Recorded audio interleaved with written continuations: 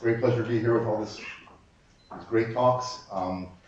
I think the different, so I was asked, the theme of the meeting was going to be the past, the present, and the future, and I was asked to represent the future.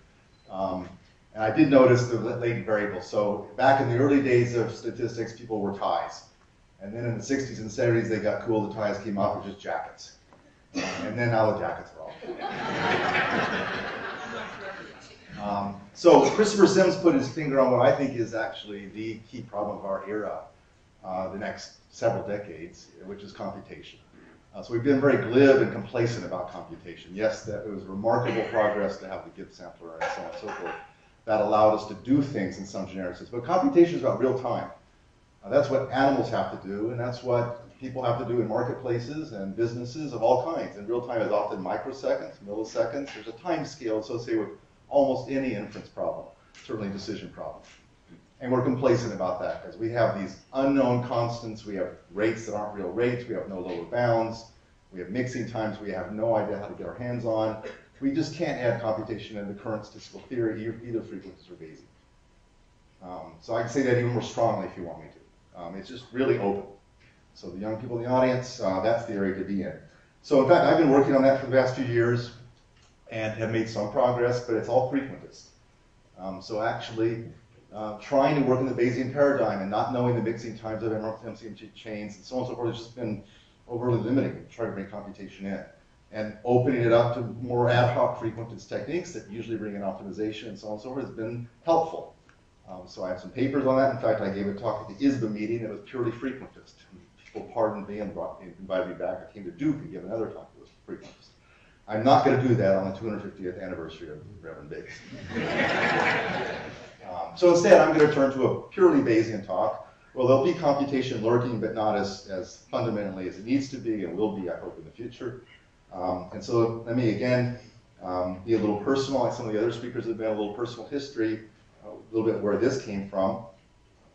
So I was a professor at MIT at a place there is no statistics, a real aberration, a little probability and a little statistics. Let's not say none, because I'm being videotaped.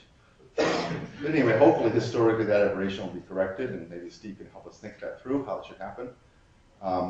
So anyway, I was also not married at the time. I spent my evenings in bars in Central Square reading statistics books.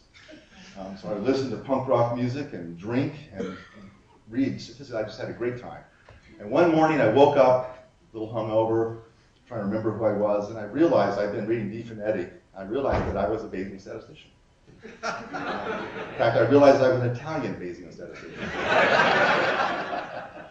So the first thing I did is I learned Italian. And then I learned more statistics. And the main thing I started to think about was, where am I going to deploy this Bayesianism? What domain of science, technology, whatever, math, is the best place to start to make impact and to show that these ideas have the power that we all know they have. And I didn't think it was to go to all the problems the frequentists were already working on and try to do a little bit better than the frequentists. That just didn't appeal. Right? So I thought, what areas, what problem domains are there where Bayesian tools could actually be unusually appropriate? Okay, so the area is called information retrieval. Back in the early to mid-90s, when I started working on this, that was not a well-known term. It's probably more well-known now. It was a field by then, by course. And it considers documents as data. Right, so there's a couple of documents I just sort of randomly got off the web. What does it mean to consider a document as data?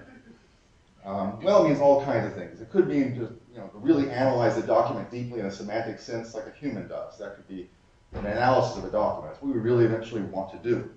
But it can also be something much more superficial and kind of keyword matching. That's sort of the, the limiting other stream. That's what the field of information retrieval started to do. Now, how did I find those documents on the web? Well, I typed some keywords into Google. And they found, by an inferential process, those documents. All right, so there's a good example of the kind of thing that we're starting to see in our era that, 28 years ago or so was not that common. So let's think then about documents as data. So statisticians really hadn't thought much about documents as data. It's not a vector. It didn't have a fixed set of fields, fixed length. It's not a time series. In particular, the kind of Dependencies nearby in time you expect in time series just aren't true here at all. The first word and the last word of the document can have a great deal of dependence. Okay? So it's really a collection of discrete variables, each which have a huge range. Each entity, each word in a particular document can be one of tens, hundreds of thousands of entities. Okay? Very unusual problem. So we have huge sparsity issues, just at the outset. We have long-range dependencies, and we have much latent structure, to say the least. There's all of syntax and semantics and human knowledge in a document. And that's latent. We don't see that as an analyst. All right, so a pretty interesting domain. All right, now we're not trying to model a single document. That's not statistics. We're trying to model a corpus of documents. And so instead of trying to model a deep read of a corpus, which, you know, in hundreds of years we've been able to do, let's try to model a non-deep read. Think of a lawyer scanning a corpus of documents, looking for something to be useful in a patent case or something like that. Someone brought me an espresso, very, very kind person. So anyway, that perspective existed and is known is what was led to the field of information retrieval. And if you went to Google in the early days, 20 years ago, all the books in the shelves were either Java programming or information retrieval books. Those are the fields that drove the development of places like Google. Now, if you go there, they're all statistics books, by the way. Really amazing. Anyway, here's some of the inferential problems that arose in information retrieval. They didn't really use the word inference. They weren't really statisticians, but these are inferential problems. Here are some keywords. Find me some relevant documents. Here's a document. Find me more such documents. Here's an image. Find me label the image or find more such images. So a document doesn't have to be just words. It can be another kind of entity, like an image that has patches that can be thought of as words. What are the topics that underlies document collection? That starts to feel like a latent variable inference problem. Classify documents according to topics, and so on and so forth. I could keep going on and on and on. So these don't have to do with deep semantic understanding of the document. They're very clearly interesting inferential problems you could solve based on data, okay? And are being solved. So by the late 1990s, when I started getting interested in this problem, it was already an undeniable success story, and the search engines we're familiar with were based on these ideas. They were empirical, thoroughly empirical. That was sort of good. They developed working procedures. So one of them was known as TF-IDF. It's a term frequency inverse document frequency, a way to transform a document with a ratio that turned out to be very useful, discovered entirely empirical. Occasionally there was sort of conditional probabilities flying around and marginal probabilities and p-values and so on, but it was really a thorough model. Okay, I am on videotape, so I don't mind saying that, however. It's just really, they got the conditional probabilities all messed up. It wasn't clear what was conditioning on. There was incoherence. It was really a model. And really, it was the problem of frequentist statistics. They were sort of reading stat books and pulling stuff out of it. And so, you know, from my point of view, frequentist statistics is actually great in the hands of experts. It gives you a lot of insight. It drives analysis. It drives insights into the kind of procedures that might be useful. But it's not, and the tools it develops also can be quite useful. So all those should be used with care by communities. However, this community used those tools without the understanding of them, and they developed a model. Okay? That really held back thinking for quite a long time. Now, there were some sort of tried and true statistical pieces of methodology were being deployed. Mixture models, as I'll talk to you about in a minute, and principal component analysis were being used in interesting ways and still are to this day. But there was not a kind of a general toolbox being developed, and particularly not one that was Bayesian.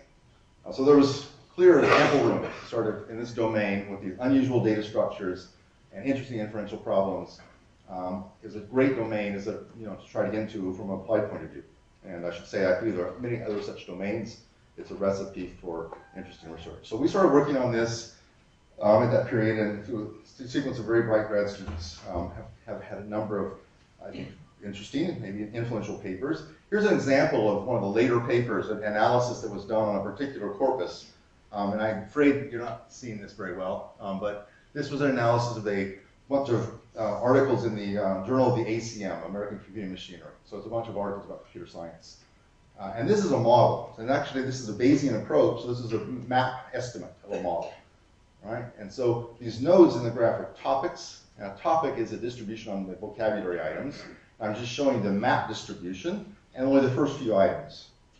All right? And moreover, this is a non-parametric model. The edges are all inferred, and the branching and all that is being inferred, and it's open-ended. Okay, so a pretty rich, interesting model, and it does really interesting things with this corpus. It takes all the function words and puts them at a sort of central node. Now, the model of a document, to elaborate a little bit here, this is just a representation of kind of the semantic entities, if you will, that are in the corpus and how they connect up. A document is a path down that tree, and then a selection process around the path repeatedly. That's in this particular case what the model of the document is. So a document would always use the root node, which has the and of. They're a pretty good place to put words like that, because all documents will use that repeatedly. Okay? But then it'll go down a path, and you sort of see around the root node, there's other nodes which are pretty generic, like there's algorithm, time, log, bound. There's logic, program, systems, language, and so on as you go around. And those really look like a curriculum in computer science at the high level. And if you go down below that, you start to see more specific words that are more less high frequency and more specific to the domain. So it's an interesting browsing tool at minimum for a corpus, but it also does lots and lots of inferential things of the kind I was alluding to on the previous slide. All right, so I'm going to kind of build up to this by the end of the talk, tell you a little bit more about how you do this, what's good and bad about it, but really what are the conceptual issues that you have to face to think about corpora in this way, and then what it leaves on the table, what's not being solved by a model like this. I should also add this is being done now throughout industry. Sort of all big companies have topic models as part of their capability. All right, so I can't resist this slide. There was a little bit of mention of sort of assessment early. So, you know, some of the papers I've been most influenced by appear here, and these are citations according to Google Scholar. So, you know, 1974 citations for the classic Lindley and Smith article, Galfin and Smith, you know, quite a large number. My favorite textbook is Jim Berger's second edition, which has quite a respectable citation rate. And just to calibrate, to show that we're being Bayesian to calibrate, you know, there's a non-Bayesian article which has about roughly the same number of citations. You know, so this is pretty respectable to be cited this much at this particular point in time. And if you add one more, this is this paper on the first topic model called linear ratio allocation. In 2003, it's been cited several thousand times. So why do I put it up there? Not to brag at all. Well, maybe a little bit. But you know, none of you would have probably put that article on your list of the most influential Bayesian papers, but it has some right to be there. And the interesting thing about it is it's an applied paper. It's a model for a domain. All right? You might have thought that Bayes would be, here are the foundational principles. There's a few papers on that. There's some axioms. Here's some generic procedures, a few papers on that. And everything else is case study. That's kind of a caricature you get of Bayes. That's research in Bayes, where it's frequent to all this little bit of, you know, all this analytical work to do in every little domain. All right? And this paper is a good example of why that's just not the case. You develop a very simple but useful general model, and people perceive in that model usefulness for many, many other domains, and perceive it as a way to build other complicated models. Every model is not unique. All right. You might ask, is that the most cited Bayesian paper, by the way? And that's not the case. Gieman and Gieman has 15,000 citations. I was disappointed to see. But 1984. All right, so there's the model. It's really one of the simplest models I've ever worked with, but a big success. It's a little simple tree model, so these plates disguise the fact that it's a tree. This is a graphical model representation. And the observed data are the words W there. Sitting above them are allocation variables. And sitting above that is a Dirichlet distribution that gives you probabilities for the allocations. And the alphas and the thetas are underlying parameters that are being given distributions as well. So it's thoroughly Bayesian and really, really simple. It's a tree, so the inferential procedures are really simple. But it's being applied now at scales of millions and tens of millions, so there's really lots of nodes in these trees.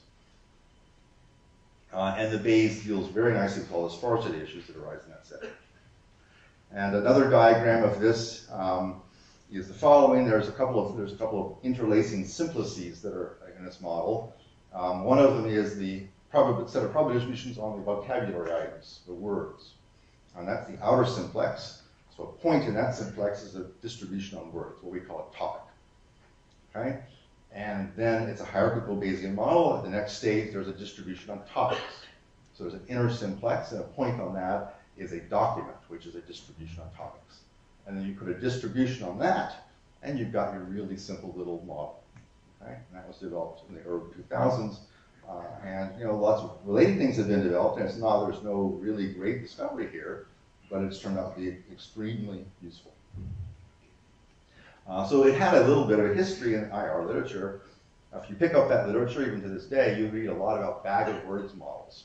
They don't really mean a model. It's not a real model in our sense, but it's sort of a way of thinking, a bag of words model. And all it means is that the order of the words in the document are to be ignored for the purposes of all the queries I was talking about earlier.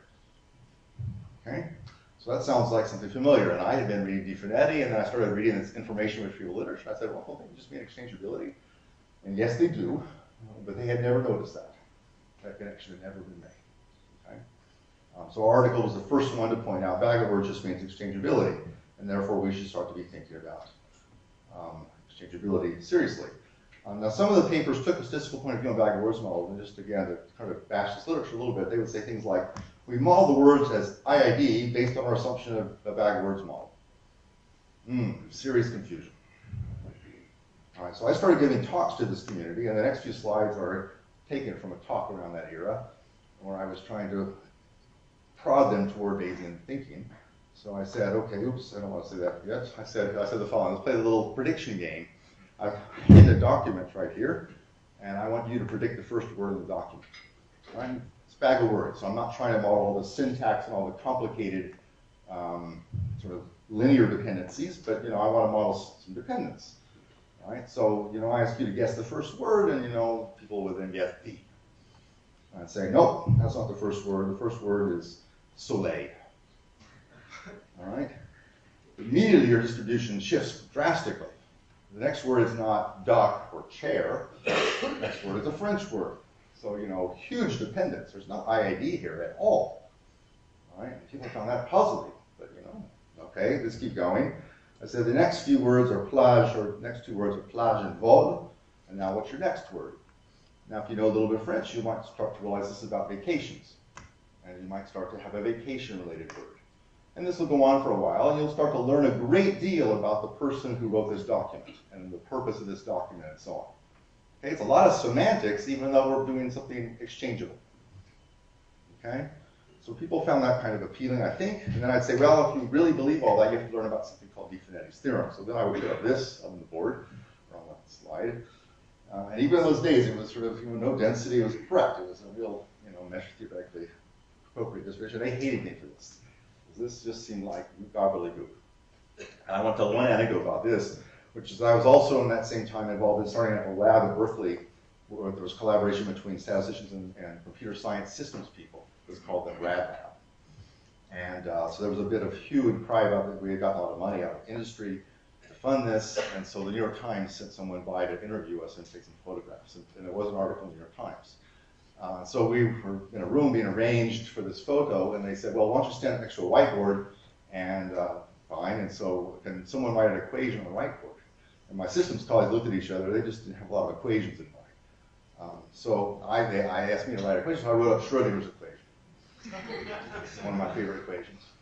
And they said, that's great, wow. So what does that have to do with the RAD lab? And I said, well, not very much.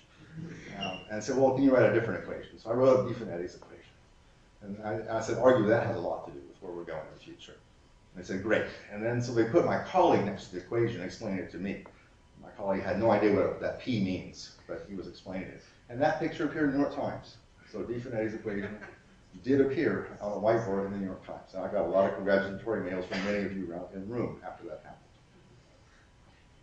Anyway, this equation suggested to people why it might be interesting to study underlying random elements G, and G needed to be pretty complicated to capture all of human knowledge, because documents can express all of human knowledge, and that's what G is doing.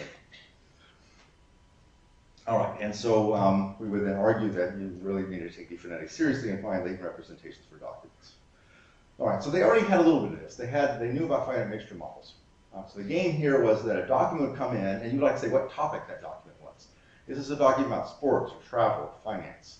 And you can imagine the business models behind that kind of capacity. And they use kind of machine learning technology here to have a set of topics and a classification of that. And they in particular would use what were called naive Bayes, or basically finite mixture models for this. And so we were aware of this and pointed out there was a problem with this, which is that each document can only dig up one thing. You can have a topic about sports, but not about travel. It had to be one of the, it was a mixture one. All right, so they said, well, we were aware of that. So here's how we handle that, no problem. So this is just a list of the topics and the words in the topic. This is not a graphical model, it's just a representation. So if a document came in that was about, the document was 2 words, Lakers win, that's a sports document. All the words in there are sports words, no problem. If the document was medical breakthrough, it's a medical document. Stock prices rise, etc. What if the document was player injured? Well, there's a sports and medicine topic, and it fits there. All right? Injured player not re-signed. Well, that's a medicine, money, and sports topic. All right. So you're trying to see the problem. All right. So we said, well, there's this other way of thinking. It's called admixture models. And we were aware at that point that there had been this parallel development to the work we had done in the genetics literature, talking about each human being being not a particular pure genome, but an admixture of genomes. And the same kind of ideas had been developed there. So, we also noted that this leads one toward a Bayesian perspective because you're going to have now a distribution on mixing proportions for any individual. And so that sort of seems Bayesian. You need to have distributional distributions. Okay? And let me also acknowledge that there were parallel developments. Rosheva and colleagues working at CMU on social networks were motivated to go in this direction. Pritchard, Stevens, and Donnelly in the genetics literature developed essentially a isomorphic model to the one we developed, a little bit different. Anyway, that model looked like the following. A document would come in, and if it was just a pure sports one, well, the probability of choosing the sports topic would be large, maybe 0 on the others, and so on. But you could also have probabilities on probabilities that could be, say, half on sports and medicine. So, so on and so forth for these things. All right, so that's the LD model. This model is just an admixture model. It just treats each document as a mixture. And so every word comes in, it can be assigned to one of a number of topics. By the time you've done that through the entire model, you've done some allocations of each words to topics, and you have a blend of topics in the thing. That's all that's really happening. But now if you go to the next document, you want to make sure that there's some statistical shrinkage between the two. You want the documents to be related. So it starts to have to become hierarchical. So that was kind of the thinking that went into this LDA model. So I'm not going to get into any more details. That's sort of some history. But let me just tell you about some of the limitations that came up from the very first talks on this that people were pointing out. First of all, these were practical people, how many mixture components? And you would wave your hands about BIC or marginal likelihood and all that. That just didn't do it for them. They just couldn't compute those things, and it seemed complicated. And also we didn't know what priors to put on these things with dimensions of tens of thousands and hundreds of thousands and so on. It just really was a practical, difficult problem. So moreover, the mixture model, K, is kind of the one thing that holds for every entity. Here we have multiple documents, each of which is a mixture. And so somehow K should be like a union of all the topics that all the documents can be expressed. It's a little less semantically clear what that is and how to penalize it, how to think about it. All right. Even more serious problem was the notion of abstraction hierarchy. We really were not satisfied with staying with these very simple models. We wanted to start to move towards more complicated models that capture more human knowledge. We wanted to analyze a document deeply.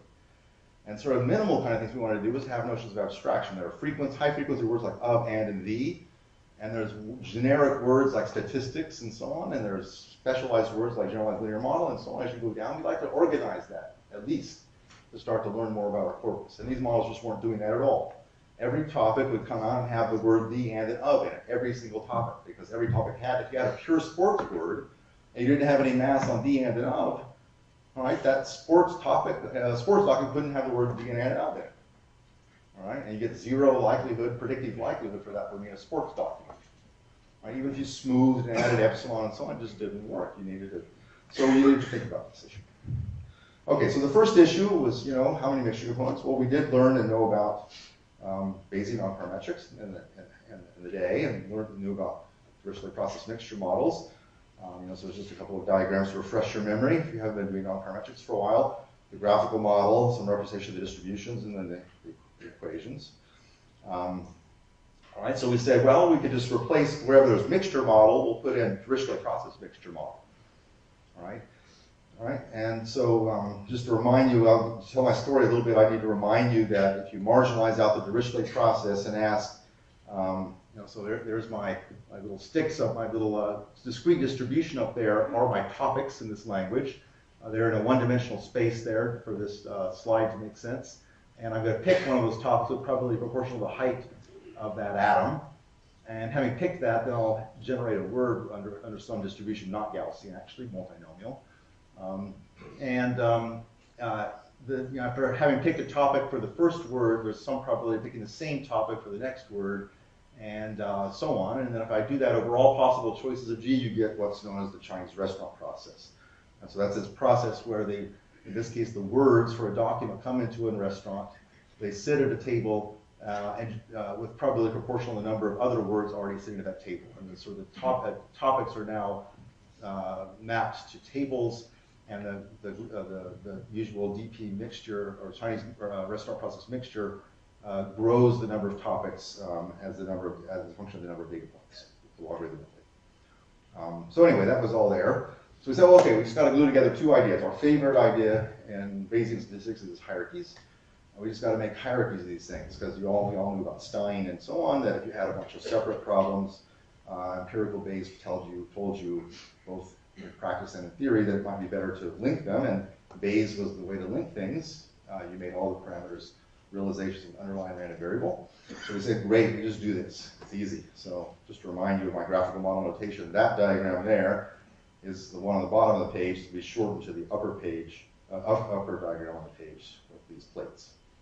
All right, so we proposed and thought about the following little model, that we had now multiple Dirichlet processes, G, I, and we were just going to link them by being reflections of an underlying parameter, which is now this distribution H. So you now draw, it's the same as the empirical Bayes picture. All right, and this fails entirely. This doesn't do at all what you'd like. Because for document number one, you come in, you start generating a certain topic. I'm learning about the travel topic. It's the travel document. I get high probability on certain travel words.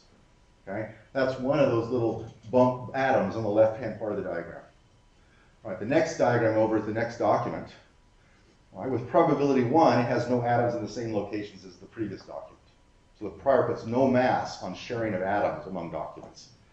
Okay, big problem. We couldn't get any sharing. We could only get really rough sharing of the location parameters or the concentration of the probabilities assigned to the atoms. Just kind of classical parametric sharing.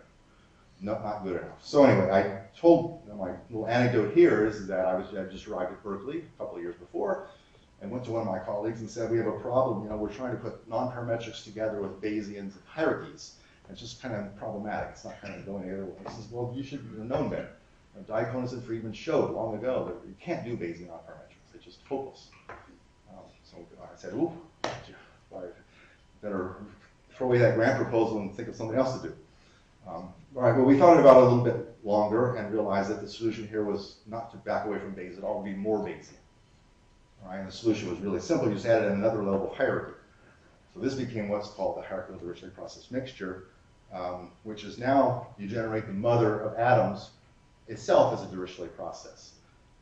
Okay, so you generate one mother Dirichlet process, which now has a bunch of discrete atoms, the topics, for all possible documents. Right? And each document is a draw off of that. It uses the same atoms and reweights them. So now you get sharing in the prior among documents. Okay, so that was that story. And then there is an object called the Chinese restaurant franchise, which generalizes the Chinese restaurant process, where each document is now its own restaurant. And when a customer comes in and starts a new table, they pull down a topic from the global menu, and every other customer sitting at that table inherits that same topic. And you can also then in the top table generate a new topic as a function. You sit at you pick a topic at the top menu as a function of the number of other choices of that topic throughout all the restaurants. So that's how you get the tying and the sharing among all these restaurants. All right, so this is a thoroughly, hierarchical sharing, statistical shrink borrowing in a non-parametric framework, and it really does help a great deal with this document modeling problem. We're handling open-ended numbers of topics and sparsity, and doing this in a clean Bayesian way. All right. Eventually, however, the number of clusters, we had this kind of problem with the number of clusters getting too large. It just became unmanageable, both statistically and computationally.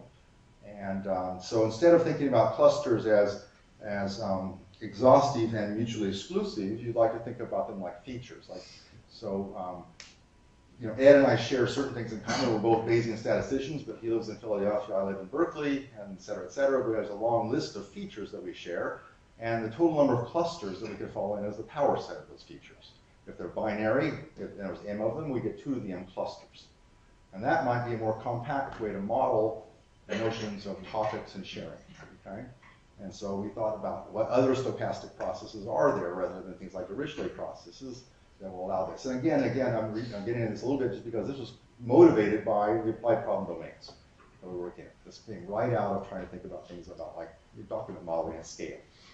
And so this led to Indian buffet process by Griffiths and Garmani, and then in our work, the beta process, and the link was again Di-Finetti, as usual. If you integrate out the beta process, you get the Indian buffet process, and again, I'm not going to get into the details there, but just again to assert the primacy of the applied problem for generating these kind of ideas. And having thought about the beta process, it was as natural to then build hierarchies of beta processes, and that's still an area of interest to me for things like dictionary modeling. Okay, so that was sort of where Bayesian nonparametrics came into this problem. I still think that we have still fallen short of the exploitation of Bayesian nonparametrics in these problems, and it's largely computational. We have to appeal to MCMC algorithms, and at the scale that we're talking about, they just run too slowly for people in industry to care. So you'll come and give a talk about this thing in industry, and at the end of it, they'll say, great, that seems really amazing. You can do power laws also. You can talk about number of topics emerging slowly over so on and so on. That sounds all great. How do you actually fit this to data? And you say, well, we've got a great Gibbs sample or whatever, split merge, et cetera, et cetera, et cetera. A long list of computational topics. They say, well, can you give me any guarantee that it'll run in a few milliseconds, which I need, to serve up a search queries or whatever? And I say, well, no, we can't tell you anything about that at all. And then they just walk away. Right, so really, we can't be complacent about this issue. All right, I'll get back to that one a little bit by the end of the talk, but again, I hope make it clear it's just open. For the young people in the audience, that's where we're falling down, and leaving lots of opportunities for the frequencies to fill our place. Okay, so the other one that I want to get to a little bit, no equations, trying to do this with pictures, is this notion of abstraction hierarchies, because eventually we don't want to just model things in terms of counts and simple mixtures and so on. We want to start to get towards human knowledge. That's what we're after, at least I think, as statisticians, about trying to interact with our models like humans do in terms of real concepts and real semantics and relations and things like logic and so on. That's where we're really heading, I think. So here's one step in that direction. As I alluded to earlier, these admixture models don't capture the notion of abstraction hierarchy. They don't have abstract words and concrete words. They just don't do that. All right, so how might we try to do that? And again, still thinking in terms of Di-Finetti. Right, well, one way of thinking about this is to go to another motif. Instead of hierarchies, nesting. This has been less explored, certainly, than hierarchies, but has its own virtues and promise. And so nested models, it's a divide and conquer way of thinking. Instead of atoms being shared, atoms are split up, subdivided into smaller collections, and then you select among the collections. Okay? So it's really divide and conquer. And so two prominent versions of this are the nested Chinese restaurant process that my colleagues and I worked on, and the nested Dirichlet process. I think all three authors, I believe, were in the room about that thing. And both papers came out somewhat simultaneously, and both referred to each other, but sort of said something seemingly related is being done here, but it's not clear what. And of course, what's clear, if you're thinking about a little later, it's just Di-Finetti again. If you integrate out the nested DP, you get the nested CRP. That's one of the beauties of working in this non-parametric field. It's just integrals. It's just, beautiful constructions, combinatorial constructions come out of taking integrals. Anyway, let me just tell you a little briefly what this nested Chinese restaurant process is. It's a way of abstraction hierarchies. So here's a little tree diagram where every blue square there is itself a whole Chinese restaurant. Okay? And so a customer's going to come into the root restaurant, always starting at the root, goes into that Chinese restaurant, selects a table to sit out in the usual way, proportional number of other customers who've already selected that table. And the table tells you what branch to leave that node on. Okay? So the first customer there's a first branch, which is taken. The second customer may take that or not. They'll maybe need a second branch emerge, and there'll be a growing number of branches. So we have a variable out degree of that node. Okay? Go to the next node, whichever one you selected, and there again you have a Chinese restaurant. And you go and sit at a table, and that selects what branch to leave that thing from. And you generate an infinite path, making a sequence of selections here. So it's a nesting of Dirichlet processes, if you will, or nesting of Chinese restaurant processes. All right, so a little picture to make that a little more clear. Person comes in, they may select the first branch, they go down there, and they pick a selected branch, and so on. So it's a reinforcement on paths in a tree kind of story. All right. Second customer may pick some of the same, and after 4 people have come in, 4 branches have been picked out of this infinite tree. All right, now you put topics at every node just by IID draws, maybe. And so we have beta 1, beta 2, beta 3, and so forth. That's a topic, which is a distribution of words. And now a document, the model for that, is a path down the tree. I pick the path down the tree, and then I use some probabilistic process to decide what level, and I generate a word from that topic. And then I keep the same path, and I pick another level and generate a word. Keep doing that up and down the path. And the path is infinite, so we use a stick breaking or something to make sure that the probabilities decay as you go down the tree. And this generates documents. And if I were to hand put in an abstraction hierarchy, the, and of at the top, that'd be really smart. And then highly frequent words high in the tree and so on, I would get nice looking documents. And of course the magic of Bayesian inference, you don't have to hand put that in. You just give this thing data, and the posterior distribution does that for you.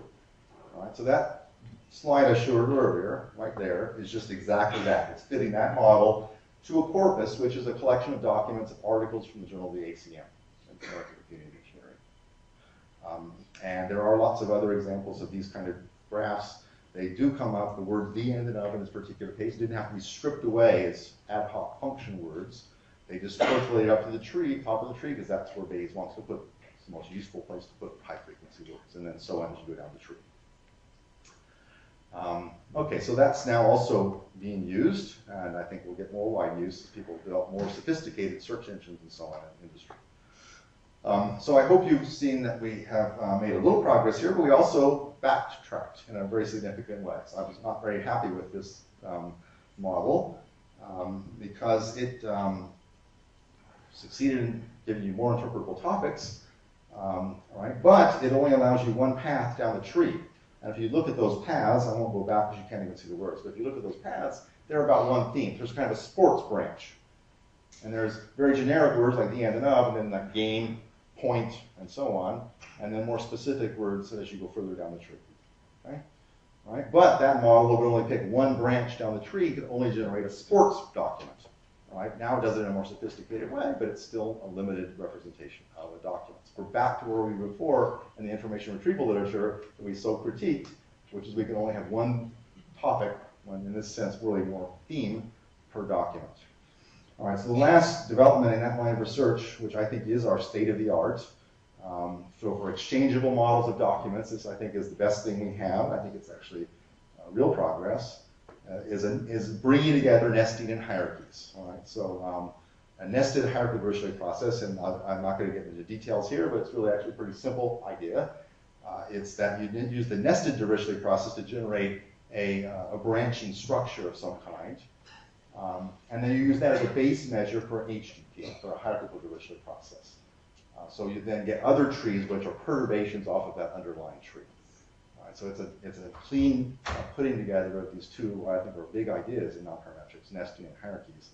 I should say I gave this problem to first-year students for quite some time, not wanting to work on it myself because it seemed like a lot of programming to demonstrate the value of this. And it was not easy, and so several of them, there was several failures, and then a Duke student, John Paisley, arrived and made short work of this. Has a very nice, he was a lead author on the paper that eventually appeared on this, that just appeared this year. So just to elaborate a little bit, we would then get trees where they have a pure branch. An athlete has a good game, might be represented as one path down a document, but an athlete signs a new contract, has a little blend of finance and sports, and the tree. The posterior distribution would appear something like you see there on the right. Okay, so that's about as far as we've taken Definetti for now. There are some other things to do, and there's been lots of work on this. There are whole sub-conferences devoted to topic models and lots of creativity being shown. But really, most of them are Definetti, taken, elaborated. I think that's been really, really interesting. Okay, so let me say a little more about the computational imperatives. So it's only in the last couple of years where these things have really started to catch on in industry and where people are really interested in large-scale problems. And it's because we had to move beyond classical MCMC. That just was not cutting it, as I was alluding to earlier. People would walk away. We had this alternative approach to MCMC, which I, in my earlier career, spent a lot of time proselytizing about, variational methods. They are still very much viable and definitely used. But they're a batch-oriented technology too. If you have a large data set, they have to go through the whole data set multiple times. You know, they're kind of likelihood-based methods as well, and that's the problem. So there's been some developments recently. Hoffman, Bly, Paisley, and Lang developed it. So there's a hue and cry around stochastic gradient descent in the more frequent disjointed machine learning literature. So as you may know, gradient descent, classical method for going downhill, has many favorable properties, not depending so much on the ambient dimensionality and so on and so forth. But if you have a loss function, which is the sum over many, many millions of things, even to take one step, you have to do millions of evaluations. That seems like a very costly thing to do. So the stochastic comes in, where you simply take that sum and you approximate it with just a few terms, or maybe in the limit just one term. And you get a very noisy estimate of the gradient now, but you had to go ahead and take it. As you're like a drunk kind of walking downhill, but every step is so fast that you get down the hill much, much more fast, and someone is carefully evaluating every term and taking these very, very slow steps. So I didn't describe it maybe all that well, but that's been a huge change. I mean, there's been problems that were way out of range before with classical gradient, where stochastic gradient has made all the difference. Hasn't been applied to Bayes, hardly at all, and really at all. That is that sort of insight. Until this paper on stochastic variational inference. So they need to turn the Bayesian problem into an optimization problem. That's what variational methods do. So they use the variational transformation. They left Bayes behind, as far as I was in the following way. They took a fixed posterior based on the whole corpus. So if I have 1 billion documents, I've got a posterior based on 1 billion entities. Right? I transform that into an optimization function and use stochastic gradient on that. Right? Now, stochastic gradient will take one document at a time and go downhill, so it kind of looks like it's streaming through the data. But it's not a streaming Bayesian algorithm in the sense of having a posterior that you update. As we've been alluding to earlier, that's one of the keys of Bayesian thinking. Instead, it has this fixed posterior that it's targeting, and it's making little steps on that. And eventually we'll get to the bottom of that posterior.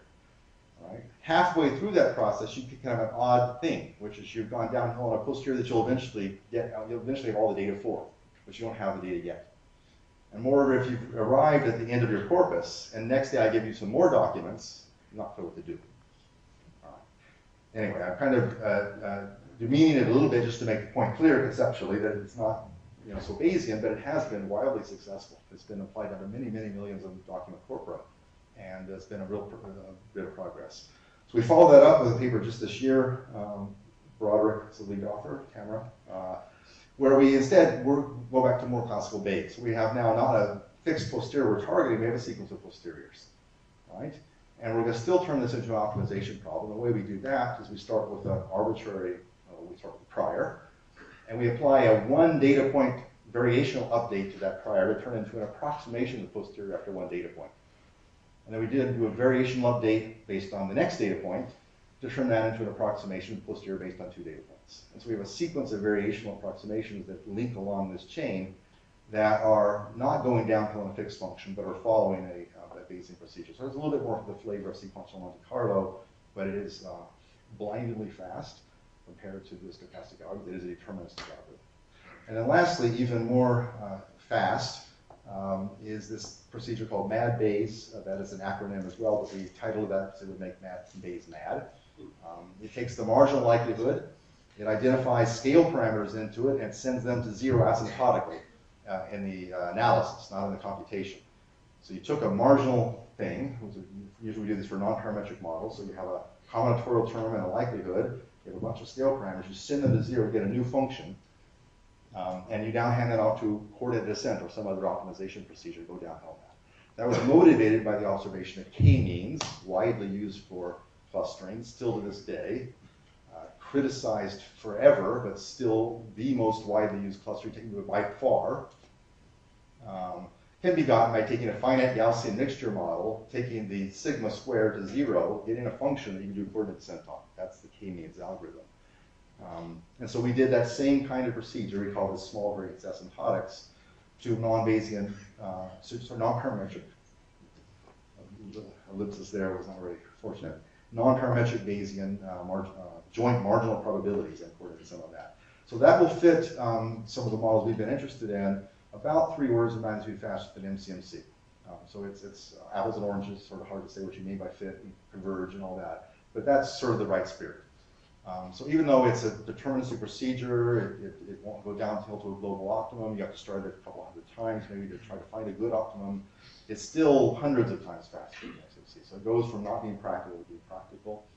I view this as initialization procedures for MCMC, and I think that our community hasn't thought enough about that. If you look at related communities like numerical linear algebra, after Gauss and so on and so on and so forth, there was a whole era where people spent all their time on preconditioning, and people got great prizes for doing great preconditioning. It sounds boring, but the literature got sophisticated because they moved beyond just the generic procedures to preconditioning to make the generic procedures work well in all cases and make them much, much faster. And I think our community too, we have great generic procedures, also needs to think about preconditioning or initialization. Really fast, get to decent solutions, and then hone them in other ways. Anyway, we go on and on about that topic. All right, so for our last few minutes, 5, let me just say that, one wants to be really much more ambitious about getting into documents and understanding them and so on and so forth. So one has to leave behind Infinity, sadly, tear in the eye at this point, and try to think more deeply about how do you get representations that try to capture some notion of semantics, including relations and negation and so on and so forth. And so this is a 2-year project with Percy Liang, who's now professor at Stanford, and Dan Klein, my colleague at Berkeley, where we spent quite a lot of time trying to think about representations that were probabilistic and trainable by data, but also captured notions of natural language semantics. And Dan and Percy really are both linguists, and so we knew a little bit about what that meant to be kind of a real semantic model. And the motivating kind of problem here was question answering. So it's not just search in Google, it's things like this. I type in, what's the largest city in California? All right, so that's a natural language question. And what comes back is sort of a lot of stuff, but basically, I can extract out of that Los Angeles. All right, so search engines can do things like that. They're doing it in a dumb way, but they can kind of do that. What if I type in, what's the largest city in California, not including Los Angeles? Nonsense, and you all know this problem, right? But we can get that. We can work on that. We can make progress. We can have a representation of not, and we can reason with that, and we can do that as Bayesians. All right, so I'm going to tell you a little bit about our project. We have a long paper on this that has this whole laid out, but I'm going to tell you a little bit about how we've done this. So our problem is really a latent variable model problem. We want to take in a sentence and map it to San Diego. That's the second largest city. And in between, what's the thing in between? Well, we're not seeing that thing in between in the data. It's some latent structure, and we have to infer that. All right, so what is it? Well, we have hints. Linguists have worked on things called logical forms, and they map these things into logical expressions of some kind. And there is an existing literature where people try to solve these problems on the computer. And what they do is they assume for every question and every answer, there is a human labeled a logical form. And they turn this into a big feature-based machine learning problem. Okay? This is how people work in industry. Right? So you need to hire lots and lots of humans to label lots and lots of logical forms. It's just all the problems we're used to, just raw, really large. All right? That's okay, but you're going to hit a ceiling pretty quickly. That's just not going to work. So, all right, so briefly, here's what we do. It's graphical model technology, but it's general in 2 ways. First of all, it's relational. So every node in the graph is actually a predicate that has fields. The first field, the second field, the third field, and so on. So you match up nodes according to the field. So city has a field, and location in a city in a state has a first field, which is the city, and the second field, which is the state. And you connect this up like a little diagram. And we're going to do Bayesian inference on this, or at least probabilistic inference. And so a representation of a sentence, a phrase, like city in a state border in California would have the border predicate, state predicate, location, and so on and so forth. And you can start to get pretty interesting clauses being modeled, and actually, which is trees. City in a state border in California, which is traversed by a major river flowing through Arizona. So, you can reason with these things and so on. So how far can we take this sort of thing? First of all, to note, this is a semantic structure. It's got predicates. but it aligns with the syntax. And so we built a system that does syntactic parsing, maps it to structures like this, and then reasons with the semantics. So the whole pipeline is being done in this project. Right, but then we got to figure out what it means. You know, that's a representation there, but what, you know, is just a piece of code on a computer. What does it actually mean? Well, you need to tie it to the real world, make it coherent with the real world by having a mapping, a lexicon, you know, database that maps between the entities in your symbols in your program and the real world. And so we have so we put that together. We have the question, we have the program in the form I've just shown you, like that. And we have a database, and the two together go together, and then the two arrows come into a box, which does probabilistic reasoning. Okay, just probabilistic reasoning. And so an example of that would be, you know, a city, a certain city located in the state of California. We would have a database which has all the cities and has a location predicate, and then it reasons by passing probabilities on its graphical model. Okay? And so the final interpretation, the meaning of a sentence, is the set of values that a certain node takes on after you've done the probability propagation on this graph. That's the meaning of the sentence. Okay, how many cities are in California? Now we start to get more complicated. All right, that doesn't map to these expressions that I've shown you here. Graphical models alone will not do that. All right, what do you need? Well, you need to have a count of a predicate, an object that takes in a set and gives you the numerosity of that set. That's just a predicate. We could put nodes like that in our graph. There's a count predicate. If you pass me the null set, I give you 0. If you pass me Oregon, I give you 1. If you pass me 1, 4, I give you 2. It's just a count predicate. It exists, it can be computed. But how do we put that in a graph? Well, it needs to operate on sets of solutions. So what you need is an abstraction operator that will take a subtree and not just take one solution for that, but which will take the set of all solutions to that. Really a distribution. All right? And then it will operate on the set. So this operator then takes a subtree and gives you a set from that. So this is where it goes from predicate, sort of a propositional to first order logic. This is a set version of first order logic. So I'm about to close here, but I'm just kind of giving you a little bit of the flavor of this. Once you put these abstraction operators in there, you can do some wonderful things. So if I want to say how many cities there are in California, I just have cities in California. I reify that as a set. I get all the cities in California, and then I give that to the count predicate, and it counts them. And now I can do things like every city in California has a river. Okay? So I just have all the cities in California. I have things that are traversed by a river, and I ask if this set here is contained in this set here. That's every set-based logic. All right? I can do no city in California has a river. No is a really hard word in linguistics. It's the hardest word. But this just means there's an empty intersection of two set-valued nodes. All right, so we really are building up to a Bayesian way to think about natural language semantics, and one that can be actually, you know, posterior inference based on some data. Okay, I think I had one on the superlatives as well, where you have argmax instead of count as one of the nodes in this abstraction graph. All right, so to finish up, I'm going to give some actual results. So this was built by Percy as part of his thesis, and it was so impressive that he was hired by Google for a year to implement this inside Google before he took his professor job at Stanford. And he did that, and we'll see what happens. And it's being discussed inside of Google what they're going to do with it. But here's some of the excitement around this. Here's one of the standard semantic benchmarks. They have benchmarks in this field. It's actually quite an exciting subfield. They've really thought through the testing issues. So here's an example. They have a benchmark, which is the geography benchmark. It's just a bunch of geography facts. There are certain rivers or certain cities or certain states and borders and so on and so forth. And then they want to ask questions of things like, what's the highest point in Florida? How many states have a city called Rochester? Et cetera, et cetera, et cetera. And the systems that have been built to do this do the thing I told you earlier. For each sentence, they have a human give you a logical form, and then they train that up in some machine learning kind of way. Not very satisfying. Our system will take in those things, and the training data is just the answer. What's the highest point in Florida? You have to have a human say Walton County on some training data, not on all the data. We're going to predict. How many states have a city called Rochester? It turns out to be 2. And so on and so forth. So we have a few, well, 600 such examples. And you can get that with one human spending half a day. Okay. Here's an empirical comparison of doing this on this thing. So there's been several papers going back to 01, 05. There's a literature where people have been studying this, and they have a variety of systems built. The best system up to this point has a test set accuracy of 87.9%. That was in 2010. This paper Yeah, so I should say, all those previous results were gotten by hand labeling of logical forms, very labor intensive.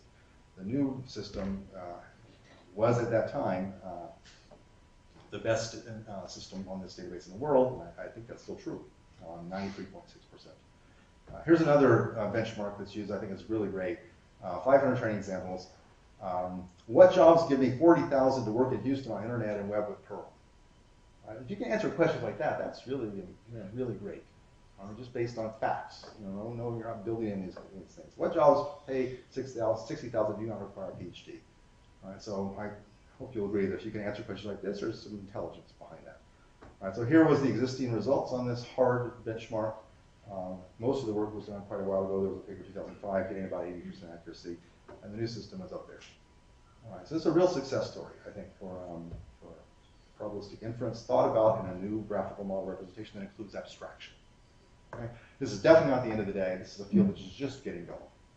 All right, so in my role as, what's the future, this is an area which is a clear future. You may have read the other day that Mark Zuckerberg is now creating a new lab with a few hundred people that is going to work on problems like that. So they call it AI, whatever you want to call it. It's inference with data that's relevant to humans. That's really what it's about. It's not about creating artificial humans, which is the old dream of AI.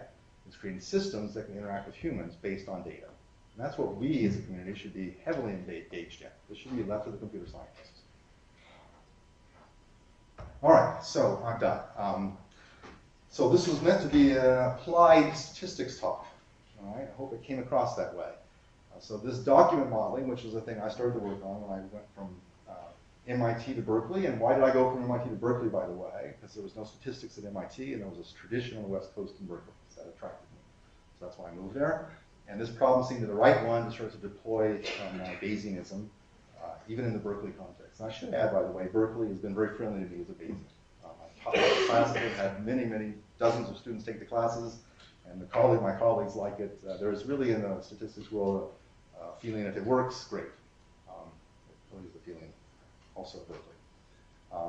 So anyway, this particular topic, document modeling, had some obvious problems with existing literature and some ways to proceed, and that's just how it goes with applied statistics. Pick a good problem that everyone's already beating on. No more sparsity for this and this and this. Work on something else. You will discover things, and they will probably be useful to people in related areas. Whether they go to the core of Bayesian statistics or not, I don't know. I don't really care. I don't know what the core is, but they will be useful. So hopefully Bayesian will continue to lead in such areas. Right? And the last kind of slightly negative comment, we have to take the big data issue seriously. Right? Computation, however you want to express it. We have to have a notion of runtime as part of the core of the statistical field. So I've given this sort of talk to the more frequentist people. I say in minimax decision theory, your lower bounds have to refer to runtime. If they don't, they're just not going to be meaningful in the real world. And to the Bayesians, we don't sort of care about minimax lower bounds so much, but we have to start to have, and runtime just can't be add plus lambda times runtime. Because runtime is a hard thing to think about. That's what computational complexity tries to do in their worst case non-probabilistic way. We have to develop another parallel computational complexity theory that's more adaptive to statistics. So on that note, I'm finished, and I thank you for a great day.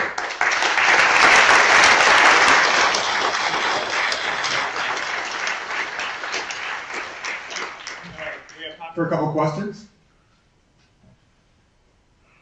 Anyone? Ed? So it feels like the last language, natural language processing, is really about how a child might learn a language. I mean, you have the syntax there, and there are plenty of examples. So would psychologists be interested in thinking of this as a sort of primitive model for language acquisition? Yeah, they would. So the question is, are psychologists really be interested in this? And yeah, this is going to be a long-term, many-century collaboration between psychologists and statisticians and others. These are hard problems that people started in the 40s and 50s to try to address. I mean, the early decision theorists were interested in psychology, right? But the problems are really, really hard, and they require data to be available to sort of do these things.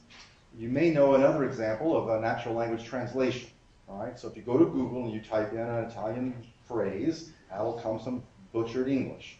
But it's not so bad. It's gotten better and better and better, almost damn good when we were going between English and sort of 60 languages. What's under the hood there? Really dumb statistics that has nothing to do with how children learn. Kind of counts and how many times this phrase occurred and this phrase occurred together and some shrinkage and blah, blah. Nothing like humans learning. Will it get to the moon? Will it solve the problem? Well, yeah, no. Eventually it'll top out. It'll be useful for lots of applications, but you won't like turn it on to teach your child something. It won't interact with humans in a deep way. So to solve that problem, we have to think about the brain, the mind, the personalist perspective of Bayesian will help, but it's not everything. Humans operate in real time. And again, if Bayesians don't take real time seriously, we're not going to do psychology right. Humans operate in social context. If we don't have the context of all the GNUs in mind when we think about the human, we're not going to get the individual process of working with data. And language is all about social connectivity. So these are super challenging problems. You know, if anyone thinks the field is done, no, it's just getting started. Jose? Just give us 5 minutes or 2 minutes or so. How do you think it would be the best way to proceed in automatic translation? And can you more or less transfer directly what you have done in English into another language? You go through a word-to-word translation first. How do you do it? Good question about how do you actually do translation right. So the dream of linguists for a long, long time has been this mother semantic language that all of us probably have in our heads, right? And so this is not how it's being done now, but that's how the field eventually will have to do it. You will map English. I'm listening to you speaking English. I map that into some semantic representation. And if I turn to Sonia and say, you know, say it in Italian, I'm going to be going not from your English directly to the Italian. I'm going to go through this intermediate representation. That's been the dream for a long time, and it's just not happened yet because it's so hard. It's so hard. So this little piece of work is one little piece of step, and there's a whole field called natural language processing. They have their own conferences where they work on this, and there are real experts there. I'm not. But they really work on this it's full of statistics, by the way, Bayesian and not. And they call it statistical natural NLP. They don't even call it NLP anymore because it's so pervaded by statistics that it's not even, you know, it's everywhere. But that problem is really, really one of the mother of all problems. We just never face problems quite that hard. What does it mean to have a representation of the world and to manipulate it, have relations and so on and so forth, and to think like this? But that's the way it has to eventually go. You can't just map between languages and surface syntax. It has to do with the underlying semantics of how you manipulate this. So again, I think of those as statistical problems because they involve inference and data and losses and so on and so forth. But it has to be in cooperation with the people who care about the linguists. And it will involve semantics. So this, by the way, this little piece of work will not do that. This is a first step in answering little factoid type questions. It gives an answer like San Diego. It doesn't give out long answers. It can't do that. And you may have read about Watson, which tries to do even simpler kind of things in some way, answer Jeopardy questions. It's not really using much semantics, and it has very, very shallow coverage.